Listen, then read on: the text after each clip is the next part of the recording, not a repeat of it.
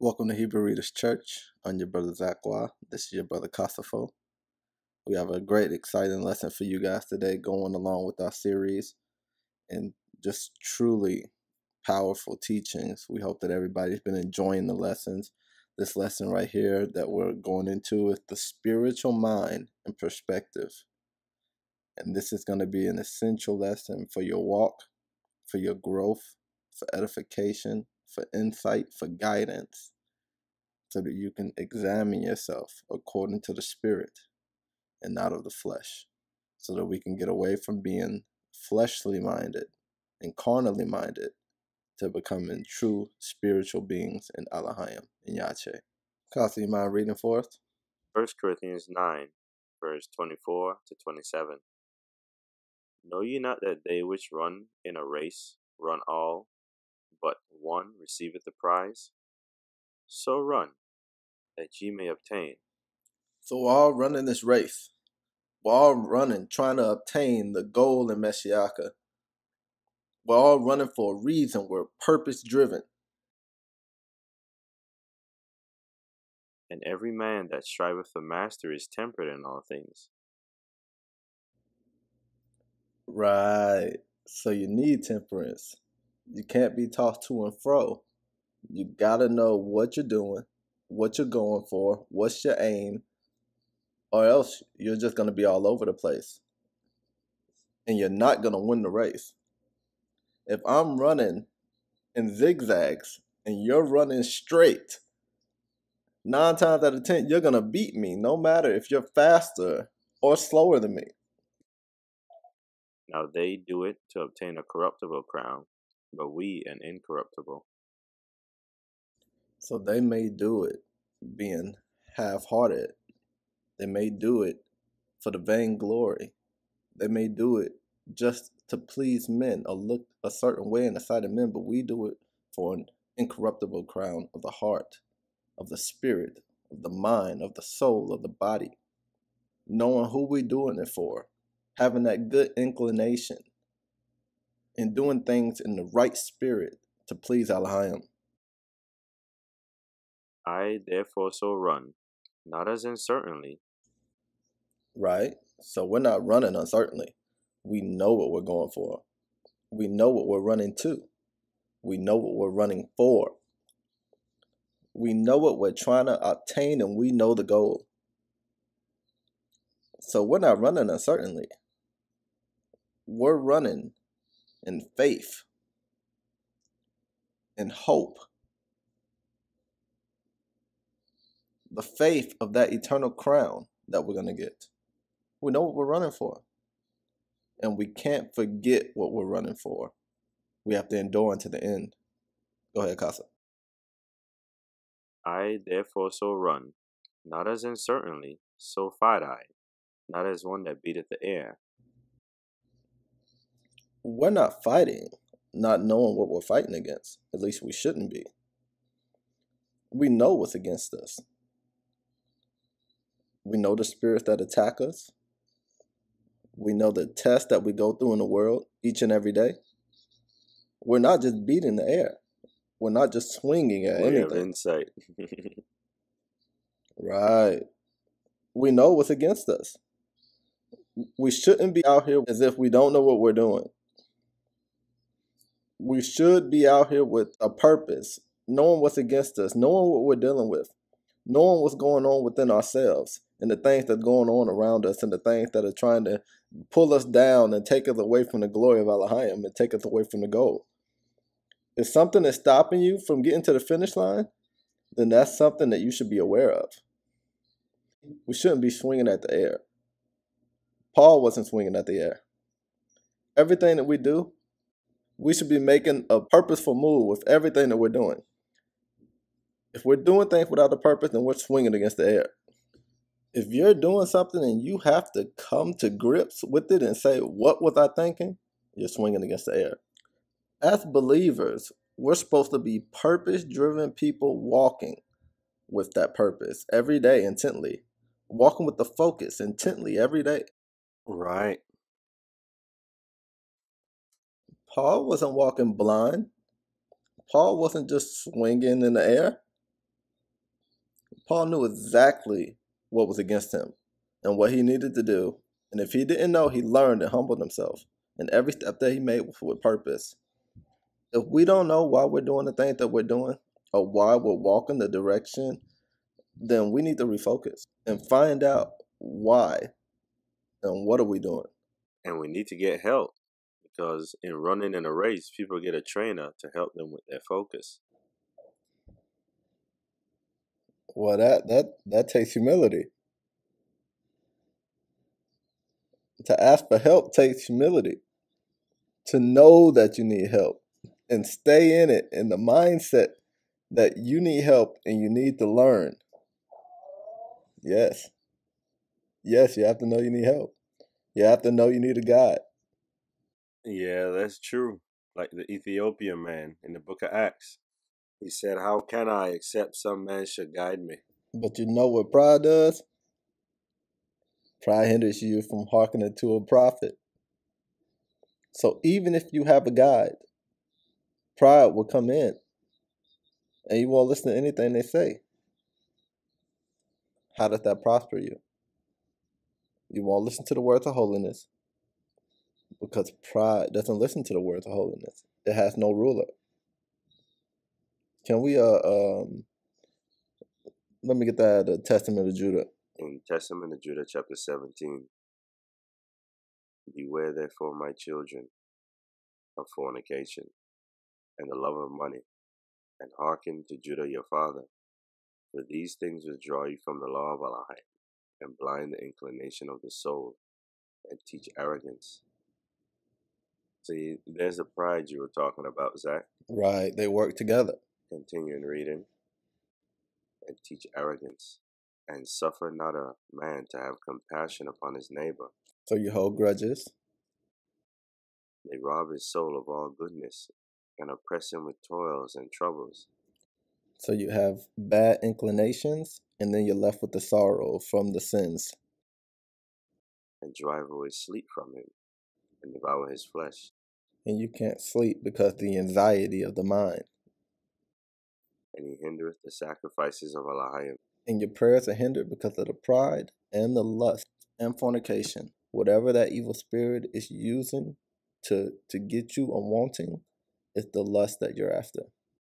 And he remembereth not the blessings of Allah. He hearkeneth not to a prophet when he speaketh, and he resenteth the words of holiness.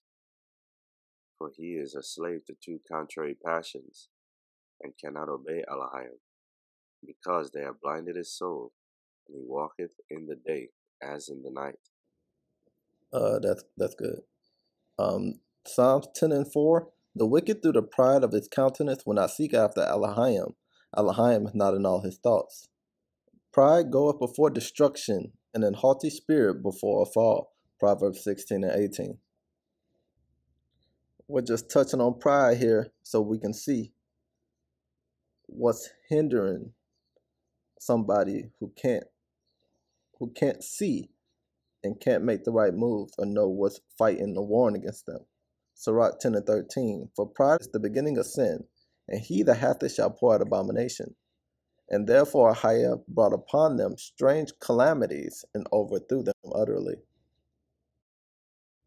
So when you have a lot of things going on, one thing to really examine is, are you walking in pride? If you have a lot of things coming your direction and you can't get a grip on things, 9 times out of 10, pride is in the midst of it. Pride, it stops you from taking a moment to say, hey, something's not right. Let me analyze it. Pride to look at everyone else. Pride to look at everyone else instead of looking at yourself. Pride to make you have a peculiar vision of the reality that you're in or the situation so that you're not wrong in it. So as far as being a student and as far as being a servant, pride can't be in the midst of us. Pride is in the midst of us if we're swinging against the air. because that means that we don't know what we're doing and we don't know what we're looking for and that we can't see correctly. Because if you're swinging at the air and you're not hitting your target, that means that your vision is blurred and it's off. You need someone to help you see. You need a physician. Paul says a lot in his words. Casa, you want to get back to where Paul was, please? Sure. He goes on to say, but I keep under my body and bring it into subjection. So hold on. So he keeps his body and keeps it under subjection. That means that he's casting down the flesh, casting down the pride, casting down any other spirit of the flesh. Let's read them. Galatians 5:19. Now the works of the flesh are manifest, which are these: adultery, fornication. There's also spiritual fornication, hearkening to idols. Uncleanness. Uncleanness is anything that's impure, physically or morally. Lasciviousness. That's lust. So that go into like wantonness. Idolatry, witchcraft, hatred. And hatred is hostility. By implication, a reason for opposition, enmity, hatred. Well, if you see that you have a lot of hostility, then you know that you're dealing in hatred. Variance. A quarrel, that is wrangling, contention, debate, strife. Emulations.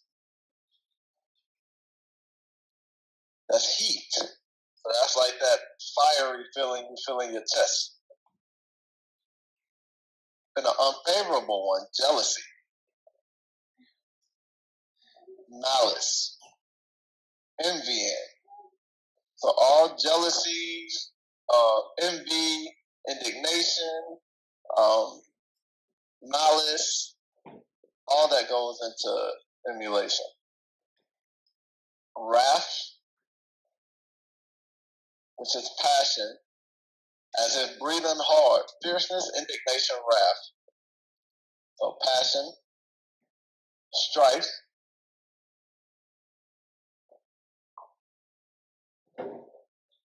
strife can be as a faction. So that means that you don't like certain people, or you have a problem with certain people, and you'd rather not deal with them. Faction. Seditions, division, so disunion, that is figuratively dissension, division, sedition. So when you start operating in that spirit, when you don't want to deal with certain people, or you don't want to have anything to do with them, or you feel some type of way about them, you're operating in the works of the flesh. Heresies, so it's like going off, getting with people and going off. That's why it says a party or disunion, because you're coming together and you're coming with another doctrine and getting together and leading people astray. Right? Envyings, like we all know what that is. Envying is when you're jealous of somebody and you want what they have. Jealousy is when you're just jealous of what that person has. You don't necessarily want it for yourself.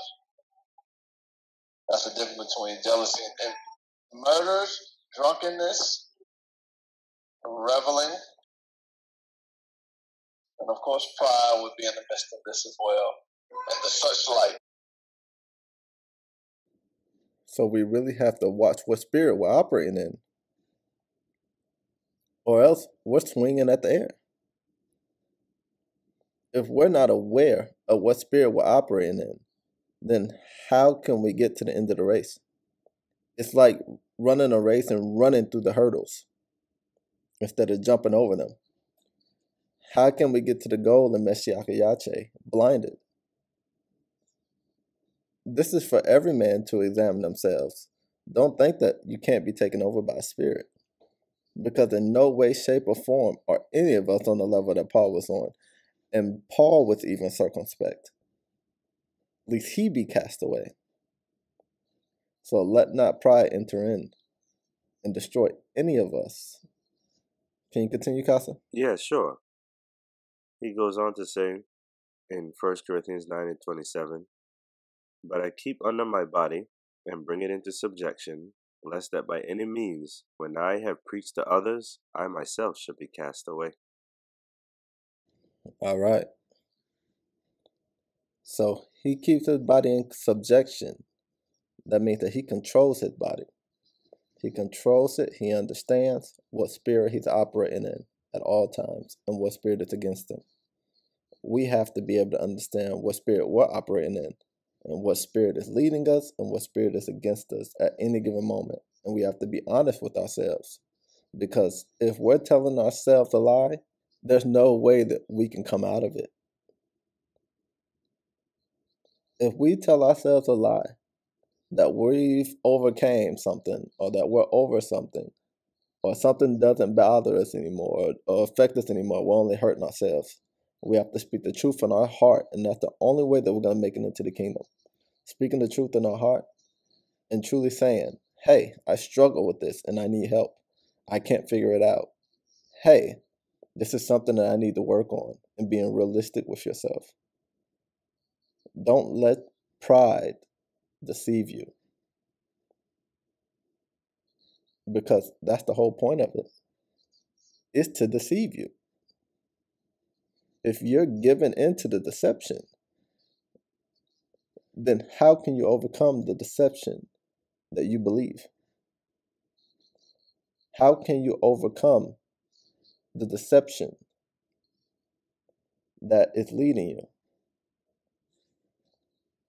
How can you walk in the new spirit and in the old spirit?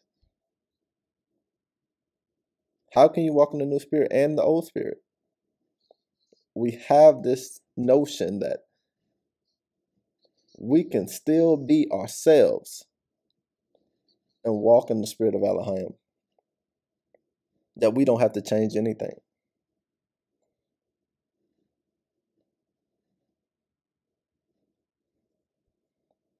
When the things that define you as a person are the things that are against Elohim,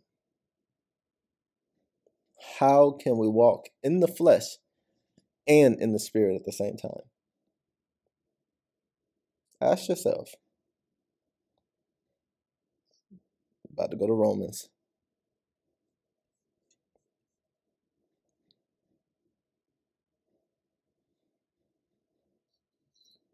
Romans 8:5. For they that are after the flesh do mind the things of the flesh, but they that are after the spirit, the things of the spirit. Now, this word do mind, right? Where it says, for them that are after the flesh do mind the things of the flesh, right?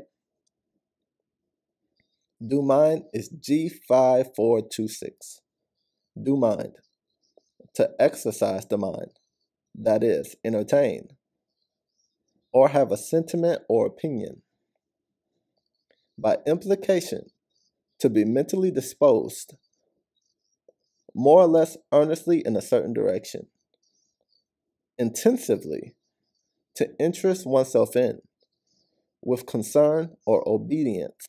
Set the affection on. Did y'all hear that? Did y'all catch it? For they that are after the flesh do mind the things of the flesh. Does anybody understand?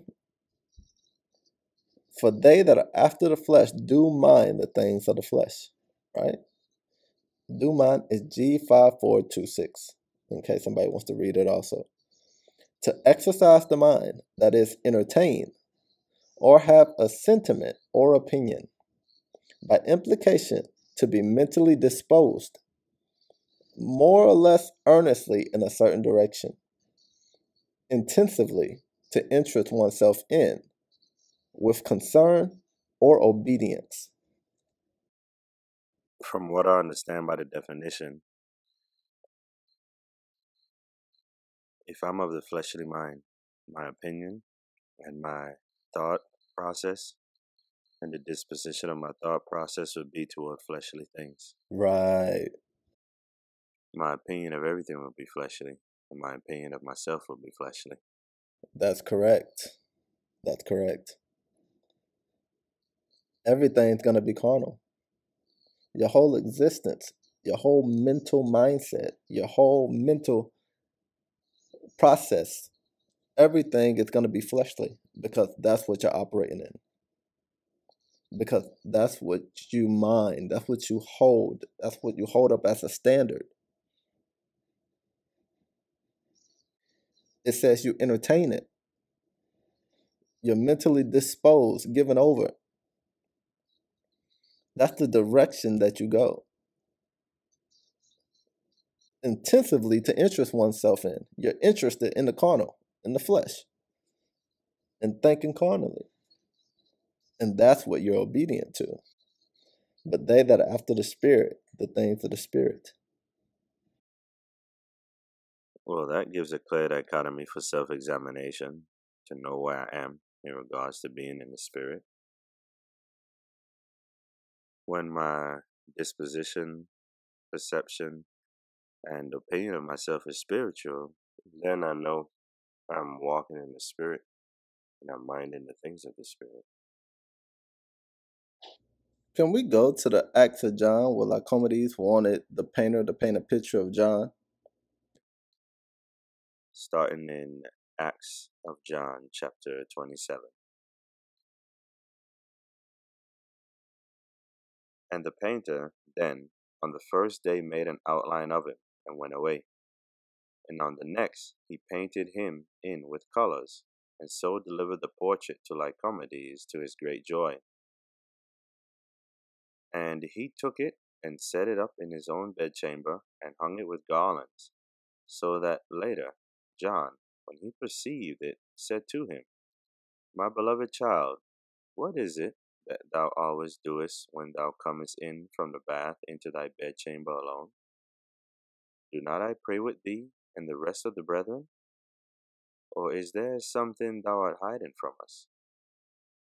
And as he said this, and talked jestingly with him, he went into the bedchamber and saw the portrait of an old man crowned with garlands, and lamps and altars set before it. And he called him, and said, Lycomedes, what meanest thou by this matter of the portrait? Can it be one of thy Alahims that is painted here? For I see that thou art still living in heathen fashion. And Lycomedes answered him, My only Alahim is he who raised me up from death with my wife. But if, next to that Alahim, it be right that men who have benefited us should be called Alahims, it is thou, Father, whom I have had painted in that portrait, whom I crown and love and reverence as having become my good guide. And John, who had never at any time seen his own face, said to him, Thou mockest me, child. Am I like that in form, thy Lord? How canst thou persuade me that the portrait is like me? And Lycomedes brought him a mirror. And when he had seen himself in the mirror and looked earnestly at the portrait, he said, As the Lord Yache Christ liveth, the portrait is like me. Yet not like me, child, but like my fleshly image. For if this painter, who hath imitated this my face, desire to draw me in a portrait, he will be at a loss. The colors that are now given to thee, and the boards, and plaster, and glue, and the position of my shape, and old age and youth, and all things that are seen with the eye. But do thou become for me a good painter, Lycomedes. And he said that Lycomedes was seeing him through the flesh, the fleshly lens, you see all these things and you draw me, right? In the flesh, but you can't draw what I really look like, right? Because it's the spirit that we're supposed to be walking and examining ourselves and seeing out of that lens and not a fleshly lens. Acts of John 29. But do thou become for me a good painter like Commodus. Thou hast colours which he giveth thee through me, who painteth all of us for himself, even Yache, who knoweth the shapes and appearances and postures and dispositions and types of our souls. And the colours wherewith I bid thee paint are these: faith in Allahayim, knowledge, Allahayimly fair, friendship, communion, meekness, kindness, brotherly love, purity, simplicity, tranquility, fearlessness, grieflessness, sobriety, and the whole band of colours that painteth the likeness of thy soul, and even now raiseth up thy members that were cast down, and levelleth them that were lifted up, and tendeth thy bruises, and healeth thy wounds, and ordereth thine hair that was disarranged, and washeth thy face, and chasteneth thine eyes, and purgeth thy bowels, and emptieth thy belly, and cutteth off that which is beneath it. And in a word, when the whole company and mingling of such colours is come together into thy soul, it shall present it to our Lord Yache Christ undaunted, whole, unsmooth, and firm of shape. But this thou hast now done is childish and imperfect. Thou hast drawn a dead likeness of the dead. Can you see the spiritual things that John was saying he was? It didn't need to be fleshly because he was of the spirit and he compared himself to the spirit. He viewed himself in the spirit. To be carnally minded, to mind ourselves in the flesh, is death unto us, as it says in Romans 8:6. For to be carnally minded is death, but to be spiritually minded is life and peace. You see the things that John had his eyes set on, how he viewed himself. We have to view ourselves the same. We have to get away from the flesh and really start viewing ourselves in the spirit and seeing how do we look in the spirit. How do we look? Are we a beautiful painting in the spirit? Or are we a nightmare? Do we look good in the flesh, but then our soul is rotten? We have to be spiritually minded. We have to have spiritual eyes, seeing ourselves in the spirit. Just like John said.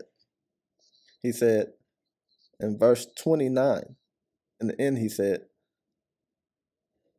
when the whole company is mingled of such colors that come together into thy soul, it shall present it to the Lord Yache undaunted. We want to be presented to the Lord undaunted. So we have to be spiritually minded, seeing ourselves in the spirit and seeing the things in the spirit that needs to be worked on. And the things in the spirit, how do we look in the spirit? That's how we need to be viewing ourselves. It doesn't matter what it looks like. Whatever your purpose is, why you're doing something, or the acts of why you're doing it, it doesn't mean anything if you're not doing it in the right spirit. If you're not doing it with the right intention and the right heart, it doesn't mean anything. It's vainglory. How do you look in the spirit? How do you look in the spirit? How? This is how we have to examine ourselves each and every day. It's not about what we do. It's not about just works. Works without faith are dead. We can be doing all things with the wrong heart and the wrong intentions, but it look good to men. How do you look in the spirit? Are you beautiful? Is your spirit ugly inside?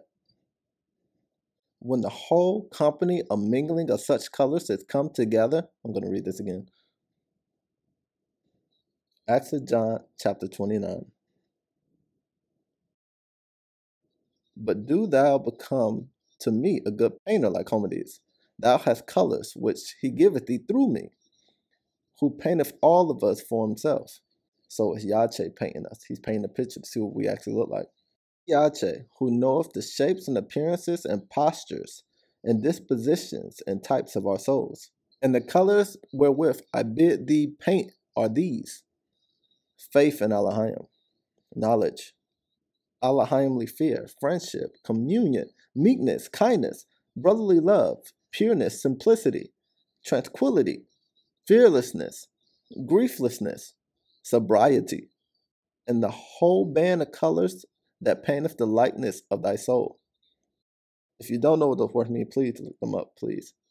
And even now raiseth up thy members that were cast down, and leveleth them that were lifted up. Tendeth thy bruises, and healeth thy wounds, and order thy hair that were disarrayed, and washeth thy face, and chasteneth thy eyes, and purgeth thy bowels, and emptieth the belly, and cutteth off that which is beneath it. And in a word, when the whole company is of mingling of such colors is come together into thy soul, it shall present it to our Lord Yache undaunted. It says all these things have to enter into our soul. Whole and firm of shape.